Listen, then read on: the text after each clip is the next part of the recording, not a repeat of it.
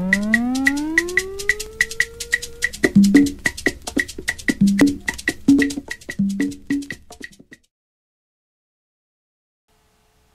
you see two templates, the main one on the back and the circular one on the front.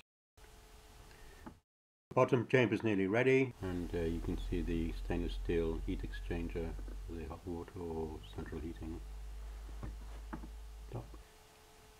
Here is the start of the fire chamber, and the bar going diagonally across is for the secondary combustion, which you'll see in a minute probably.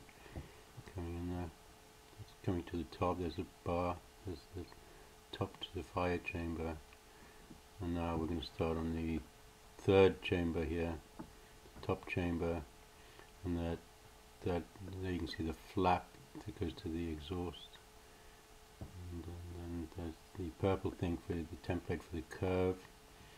Now we put the thin coat of clay on there, and then some wire mesh, and that's it.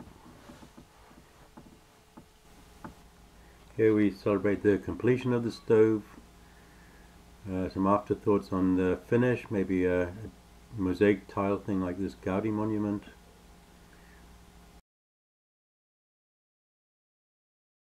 Or I could make my own tiles, as this picture shows here.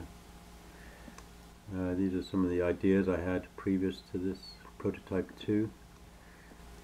This design lends itself to a straight wall, and this more for a corner, as are these for corners.